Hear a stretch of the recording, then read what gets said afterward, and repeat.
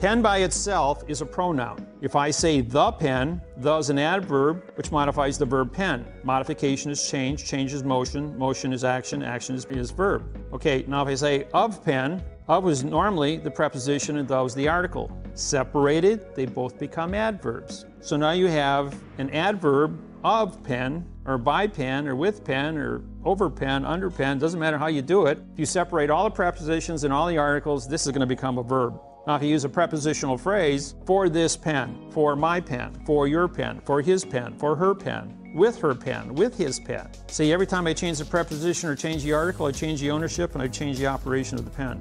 And it goes on and on. There's no computer in the world that has enough capacity to do that. My brain does it as fast as I can speak. I can syntax and write and do the conversions. The human mind is really unique in its ability to use deductive reasoning and logic to create the correct sentence structure, communication, syntax. And with this level of accuracy, the government said that's impossible. Well, what's the first rule of law? It's called knowledge. You don't have knowledge, you can't play in the sandbox. You can't participate. So you got to have the knowledge to understand what is being said.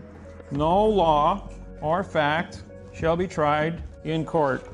That is their law. That is their oath. Every judge, barrister, lawyer, attorney, worldwide, all countries, all languages swear to this, because for 8,500 years, language has been bastardized. It is adverb-verb illusion. So you've got an adverb that's a negative adverb, modifies the verb, or as a conjunction, fact becomes a verb. Shall is a pronoun, be is an adverb, making try to be a past time verb, in is an adverb, modifies the verb court, it's a dangling participle.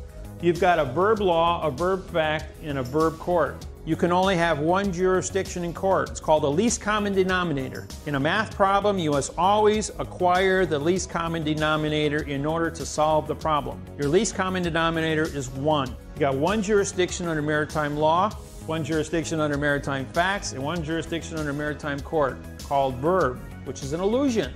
In an illusion, 3 plus 3 equals all numbers in the universe except 6. You can't try 3 plus 3 equals 6. All words that start with a vowel, A, E, I, O, and U, are followed by 2 consonants means no contract. You're going to say, where do I find that rule? Look up every word in the dictionary. Get yourself a nice 8-inch thick Webster's Unabridged Dictionary and look up every word that starts with a vowel and 2 consonants. And all the synonyms that reflect that word, and you will find a no contract, a negative condition of state for every single word. ACT means no contract. In 4700 BC, Pharaoh said, so it is written, so it shall be done. There was a reason for that, because oral contracts cannot be seen or proven. Did you hear what I said, what I meant, what I said, when I said, what I meant, what I said? If you don't see it written, you can't prove it.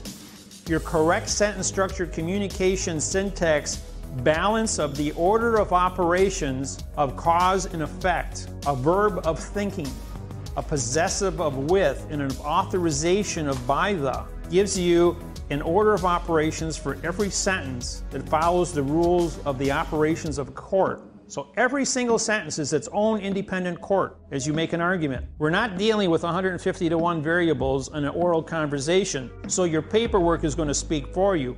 You don't lose any words. It's a math problem. Just because there's 5,000 different signs and symbols for things, it's a math problem. You can't change a math problem. That's the accuracy and the beauty of this technology.